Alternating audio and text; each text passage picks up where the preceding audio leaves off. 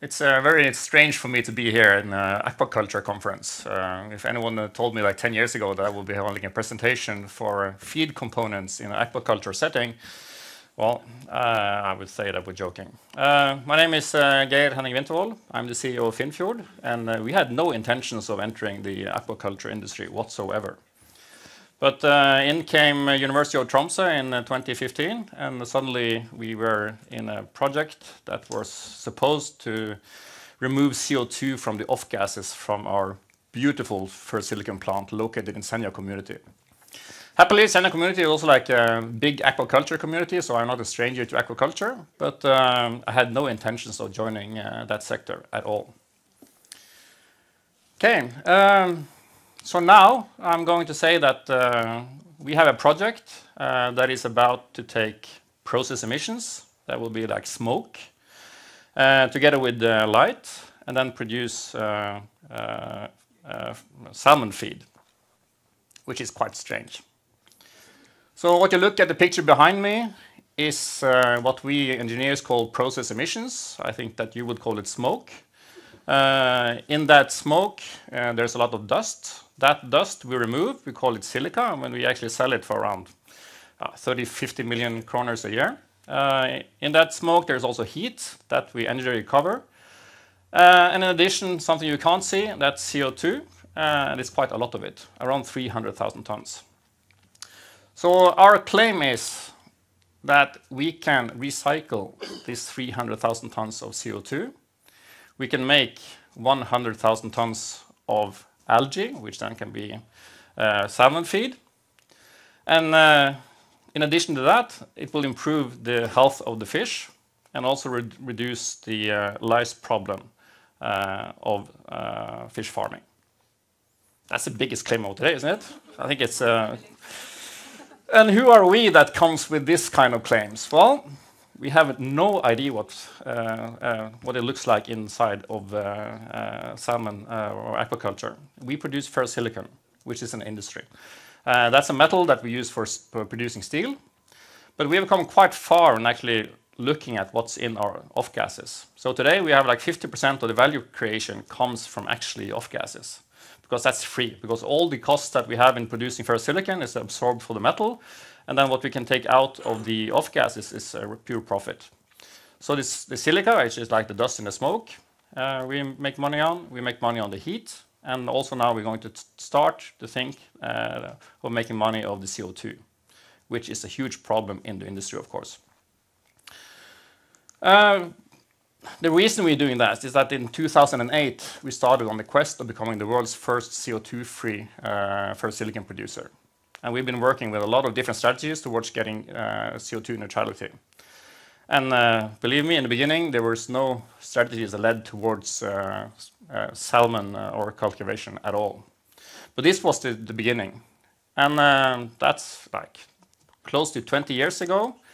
And these are the different, let's say, areas that we can work along to get climate neutrality. One is energy efficiency, which we have come quite a far way. I think that we are the most energy efficient ferroalloy producers in the world. Two, we can substitute fossil carbon with biological carbon, and then we reduce emissions. And then we have the post-combustion technologies, which we can divide into carbon capture and utilization and carbon capture and storage. And then the algae cultivation falls in the CCU. CCS is like a waste treatment of CO2, which might be available also in the future. But we have been focusing on CCU because it will generate algae, which can be a valuable asset to make sure that the costs of becoming climate neutral can be zero or more optimistically positive. And let's say if carbon neutrality becomes profitable, then there's a lot of other ferroalloy producers that would like to follow us as well. And the reason we are focusing on the CCU is that we are in a very, very fierce competition with ferroalloy producers throughout the world. So this is a picture in Kazakhstan. They have a lot of carbon in the ground. In Europe, we are closing all the mines, so it's very difficult for us to get coal. Other places in the world, it's very readily available. Just dig it out of the ground. And when you have coal, you have cheap raw materials, and also you have cheap electricity. And in addition, they don't have any CO2 emission costs. Today, we are paying around 80 to 100 million kroners per year on emission fees. And if we have to pay like for 100% of our emissions in the future, it's going to be with an emission cost around 100 euros, around 300 million a year, at the same time competing against these companies. So of course, we need to become more carbon efficient. And we have a goal, or Europe has set a goal. We're going to be carbon free in 2050. I heard the goal of the aquaculture was to fivefold the production by 2050, so we have complementary goals. So if we can actually take all this CO2 from the industry, convert it into algae, then we have a common ground, at least there. I get a lot of questions about the sustainability of this, because this is recycling fossil carbon. So I made like a very, very, very detailed explanation of what's actually going on. So here we have a system of a ferrosilicon producer and a salmon producer. We produce 100,000 tons of ferrosilicon, emit around 350,000 tons of CO2. That amount of CO2 can generate algae that can feed 130,000 tons of salmon, which today will emit around 330,000 tons of CO2. Like it's not get too detailed into the numbers, it's just a concept. So this system emits around 680,000 tons. So what happens if we capture all the CO2 today and turn it into algae? Is that if you go physically and look at our factory, there is no CO2 from that factory. The food that you used to feed the initial salmon, you don't need that anymore, because now you can feed it from the algae that we have produced. So the benefit now is that you have reduced the output with 330,000 tons. A quite significant reduction. That's only by using one, let's say, of the techniques that I showed before. If you add biocarbon into this, it gets better. Because let's say if we use 40% biocarbon, today we use 15%, we're going to go up to 25%, then this reduction is going to be even stronger. Because then, if you add biocarbon in the ferrosilicon process, you will benefit in the ferrosilicon and also in the salmon production. And we can technically go 100% biological. And then the reduction of CO2 will be close to 700,000 tons. And Norway emits around 5 million tons of CO2. So it's a big amount in Norway. So that means that you will have a sustainable ferrosilicon production and sustainable salmon production as well. Clearly like a win-win situation. The good news here is that we've come quite far. We are now operating what we think is the world's biggest photo bioreactor in Finnfjord. It's still quite small. We need to go up to, this is what, 150 or 300,000 liters. We need to go up to like 3 million liters or 3,000 cubics for us to get to the volume that we want. And we need to have 20 of these 3,000 cubic tanks for us to like at least reduce the CO2 emissions by 50%.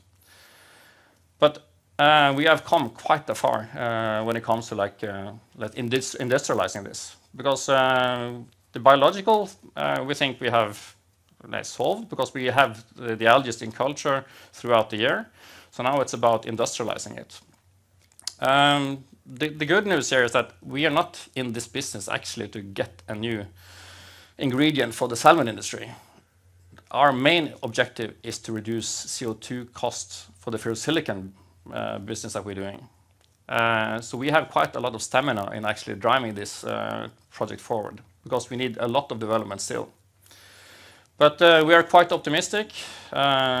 Preliminary conclusions is, again, we see that the biology is working. The algae thrive in these conditions.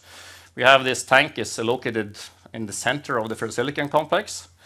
They are not getting any they're not getting poisonous when they are in the tanks. They are also absorbing the NOx gases in the off gases, which means that we don't have to add that much nitrate. And we also see a lot of other positive benefits, for example, when it comes to health and lice infestation. I don't have the data with me here, but we have done 2 fairly big tests on lice infestations on the salmon. The most comprehensive one was that actually we took salmon from a very small stage until 2 years old. And then we introduced lice into control groups, and we had a 40% reduction of the lice infestation with the group that had 5% mix of algae versus the control group. And then, of course, we also have other health benefits. And the reason behind that is actually we think that algae is actually originally a way that the salmon is feeding in nature. Because salmon feeds on fish that is feeding on algae. So we're actually bringing an ingredient into the recipe that the wild salmon is originally feeding on. As you can see, I'm not a biological background. I've been studying mathematics and physics, so now I'm clearly out of my, well, let's say, my knowledge base. When it comes to the barriers, when it comes to the potential in Norway, it's quite huge. If we succeed, then there's going to be a lot of other factories that will potentially take up this kind of production. In Norway, we are quite big in silicon production, or ferrosilicon production. All of the facilities are located close to the coast, very close to salmon production. And if we can succeed, then all of these installations can also succeed. So that means that Norway can produce up to 700,000 tons of algae every year. When it comes to barriers, of course, there's the scale-up problem. We have scaled up 3 times from we started this project, and we have another scale-up round before we have solved the issues that we are aware of today. So we need to build a 10 times tank that we have, and every time we have a scale-up, then we know it's going to end up in some issues. Today, the issues that we have is the correct light, and also how to introduce the off gases as efficient as possible. The taller the tanks, the more energy will you have to use into compressing all the off gases for it to mix thoroughly within the tanks. And what we're actually looking for here are how to reduce the production cost of algae. Because when it comes to production cost, that's volume times the actually operating cost of producing. We are also quite unsure about the value of the algae. Of course, we love the algae, so we have quite high expectations of the value. Of course, it's going to be limited by the benefit it's going to do for the salmon industry. But this is a locally based, sustainable, health-inducing ingredient. So, of course, we think that the value is going to be reflecting that. But again, bear in mind that we are trying to actually remove 2 problems. So removing one problem from the ferrosilicon industry, and also removing one object from the salmon industry.